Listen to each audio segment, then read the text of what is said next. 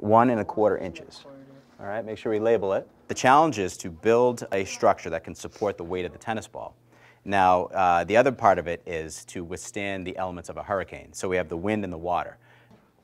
Think you're ready to test? Let's bring it over. Go. Hold on, hold on, hold. Oh, whoa, where was she at? Was she at almost, she had to be almost 5, right? She was like 5.03. Before it fell off? Was she at 5? It was hanging over? This part right Ooh. here. Mister. I would call that a success, but I'm picturing myself in that house as it's going over the ledge. And I don't, you're close though.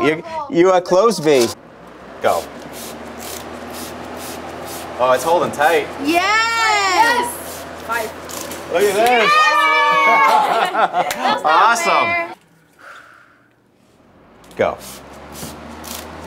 That's 5. Look at that. All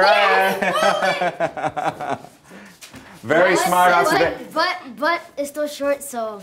All right, but let me ask you this. Did you have this in your design? Yeah. Or did you wait and see Not in what my design, I waited, and then after I realized I put it there, I was like, wait, when the water comes down, it would be heavier here, and then the wind would just flow by. Very nice, very nice.